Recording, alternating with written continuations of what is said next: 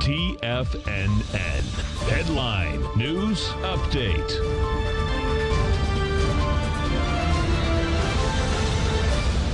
Welcome, folks. We have the Dow Industrials flat. Nasdaq's down 33. S&P's off 9.5. Gold contract down $8.60, trading at $14.04 an ounce. You get silver up 25 cents, $15.61 an ounce. Get some real divergence out here. Silver finally caught the bid. You got an ABC structure on the way up. You took out the B point. It has volume on the move. We've done 117,000 contracts.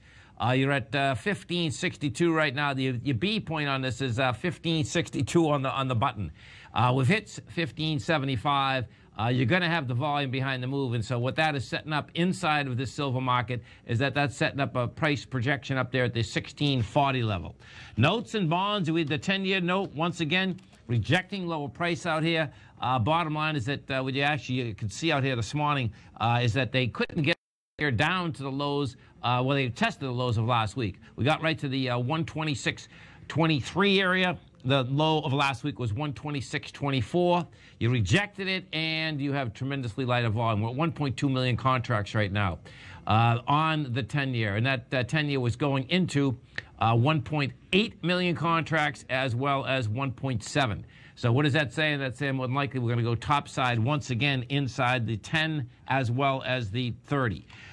King Dollar. What do we have with King Dollar? King Dollar out here is still fighting away.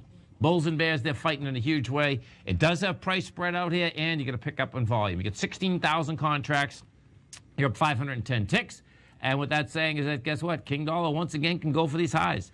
King Dollar has been in this same consolidation now since last October. So pretty wild. The top of that consolidation is approximately the 97 to 98 area. The bottom of that consolidation brings you into the 94 area. The SPY still in an ABC structure on the way up. What you have out here today, you got a sideways move, slightly lower, down 95 cents right now. Anemic volume, though. That's the bottom line. You're going, even with anemic volume, you're down with 27 million shares while you're going into 61 million. The 61 million is laying out there at 296.49. So bottom line, I don't expect, number one, that you're going to get tremendously lower price before we actually get higher price.